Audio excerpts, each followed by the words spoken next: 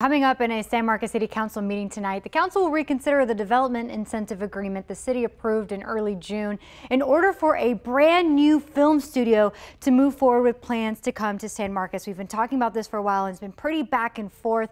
At stake is the recently approved tax break for the studio. The reconsideration comes after concerns for the environment and economic development benefits were raised. The $267 million, 820 square foot Hill County Studios facility would be located at 6202 West Center Point Road. It would include 12 sound stages, backlots, production offices, and more, all the work. So according to some reports, though, the group Protect the River from San Marcos plans to protest the new build outside tonight's city council meeting.